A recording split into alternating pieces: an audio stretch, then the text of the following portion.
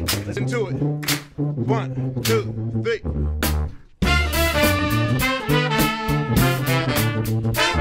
Let's get some more.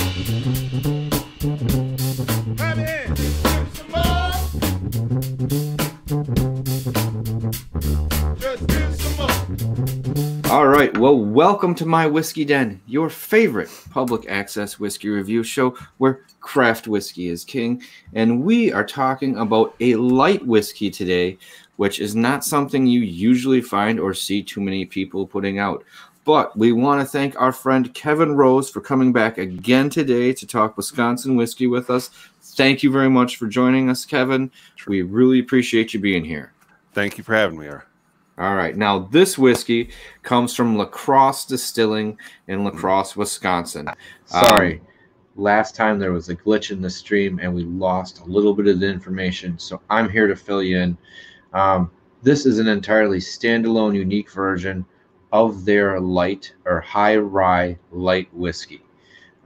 Their high rye light whiskey is 60% rye and 40% wheat. This particular spirit came about when they were getting ready to open their doors, and they thought they were going to be able to offer a white rye whiskey, only to be told by the TTB that there was no such spirit category and white rye or for a white rye whiskey. Then they discovered the light whiskey category in the spirits book when they were going through it, trying to find something unique, something different to do. By definition, a light whiskey has to come off the still between 160 and 190 proof, and then needs to be aged for at least a day in used charred barrel or a new lightly toasted barrel. They can sit as long as you want, but it has to be at least a day. They initially tried a couple days and let it go over a month, and then after a little bit of taste testing through that time period, they came up with, a couple weeks was kind of the right ballpark for what they do. And they typically use a combination of used charred and lightly toasted barrels in their release. This particular selection was done by the Secret Midnight Whiskey Club from Naismith in Appleton, Wisconsin. They had already done a pick with Driftless Glen and had a used bourbon barrel, and they wanted to age the high rye whiskey in the bourbon barrel, and they did for about a year and a day. Now, a couple other things, also very grain to glass with what they do. If they don't have it, it's sourced from a local farm right within the area for what they're doing on a lot of the stuff. And I really like their bottle because at the top they do a wax, but check it, it's like a honey wax. So it's really light. It's That's almost cool. Clear, and it's yellow. So it almost looks like someone just dripped honey over the top of the bottle to do it instead of this huge, thick other stuff. So a little different play on it, and it itself is pretty light and clear. I mean, you're seeing right through it on this one. So something a little bit different. But they are starting to put out. They have a rye, and I think they have a rye and a bourbon as well, too, at this point. This is just one of the first things they were starting to play around with. And on some noses. So what do you guys get? Excuse me. There's a number of notes I'm getting, but straight off the bat, it really reminds me of a young malt. Like a young single malt versus, a rye or something of that derivative. Oh, there's like a super sweet caramely note for me. Like that's not the first thing, but it was like midway through. It's like a bin full of hard candy. Yeah, like Werther's Originals, like sitting on in a big pile. I'm impressed that they're making it. Yeah. That it's not an MGP source light whiskey. That is exactly one of the things we were talking about, that I think it's really neat. It's just if everyone's playing with different stuff, and this is just something that most people aren't playing with, Huh. I get some orange, but it's not like orange. It's more like an orange lifesaver, like fake orange. Yep. I was trying to pick the right type of like soda-ish orange, like. It's not orange juice. Right. It's like Fanta. Right. Yeah. Or some sort of orange gum. Yeah, it's an orange gum. Artificial orange, almost like some type of medicine or something that's got an orange flavoring to it. there's a little bit of dill on it, but it's not as much as you get with a lot of rye. Sugary syrup note too. Like there, I don't know. That's kind of mixed in with the gum smell for me. It's like a sugar sweet gum. Yeah, bubble yum maybe. I'm trying to pick it. It's not Big League Chew, but it's some. Like fruit stripe gum. Is that they have an orange flavor, right? Yes, that is exactly where I was about to go with this. Take about 2 chews and the flavor is gone. That's exactly. Yes, you got that, nailed that one, Kevin. Because fruit stripe is a good way to put this. All right, I'm getting in here. The most delicious and unsatisfying gum at the same time. Going back to our childhood here. That's right.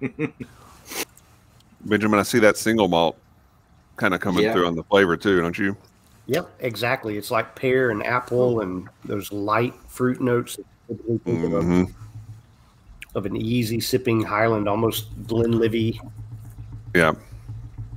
That's where I thought you guys were going to go back there, so I'm happy you did, because right on the palate, I'm like, oh, that's a friendly malt. Yeah. So friendly is a good way to put it. This is very friendly to drink. Yeah.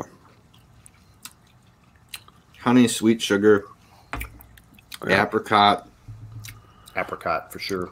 Yeah. Although the light fruits, right? Mm-hmm. Yeah, nothing real dark in there at all. A little bit of white grape.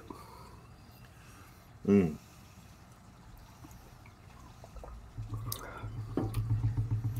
But the front almost has like this like a sugar quality where I feel like it's almost already a mixed drink. Mm-hmm. Like, even the texture, the mouthfeel of it, it's very watery. It's there's not a lot of oils to it. There's not. It just washes down really easy. Yes. It starts off almost like you put a sugar cube on your tongue, and then all of those fruit flavors kind of follow it, and then in the finish you get a little pepper, a little oak, a little dill, and the fruit kind of fades away to me. Mm-hmm. But everything is really light in this. Obviously, it's a light whiskey. It's not going for something heavy. It's trying to create mass appeal. But I know they were saying it'd be neat to put into like a mixed drink, and they wanted, if you have ideas, to come up with it. This almost comes really close. I know you haven't had it, Kevin. Next time I get a bottle, I'll send you a sample of this. It's called the Mellows. Mm-hmm. It's honey. It's basically a distilled honey. Same thing. Where on its own, you get all these flavors. But I think once you start mixing it with too much stuff, like maybe you could add 1 or 2 flavors to a mixed drink with this. But I think it might kill it.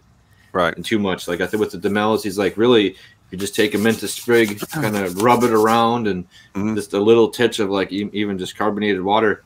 That's good enough to let it be the center stage without killing it. Yeah. I mean, even just tossing in a few dashes of bitters and leaving it at that. But I think you're right. If you put a lot else in there, you're going to wipe it out. I just say, even if you splash this down with some soda water or something, it's going to be almost too much. You're going to just completely dilute the flavors that are there. Either that, or if you're looking to get drunk really quick, it's going to go down like nothing. Yeah. Right. It's right.